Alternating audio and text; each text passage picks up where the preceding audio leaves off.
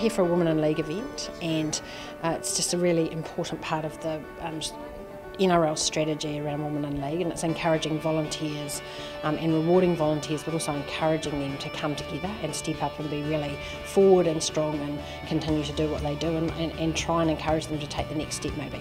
Most of us are volunteers within the game. I think that truly we all are here for the one reason, to have that passion for league, and yes, know that if maybe not ourselves can go further, that we can assist somebody else in moving further up the ladder.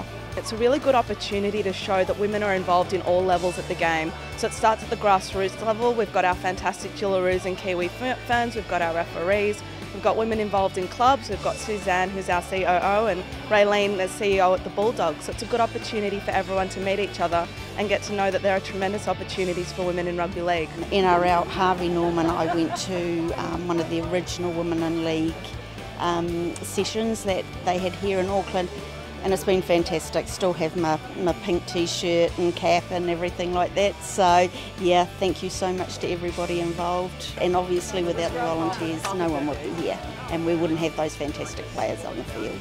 There's absolutely opportunities for female to work in NRL if that's what they want to do.